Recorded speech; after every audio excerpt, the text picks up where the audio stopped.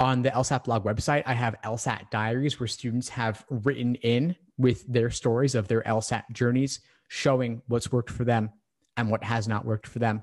I also have on the YouTube channel, as well for LSAT Unplugged, I also have some video discussions with students who've made significant score increases. And so you might learn some best practices from them also. And then, of course, you all may know, I also have live online classes going on all the time. I have classes going 4 nights a week right now. So there's a lot of support there. And then, of course, there's plenty of videos of previous classes I've taught.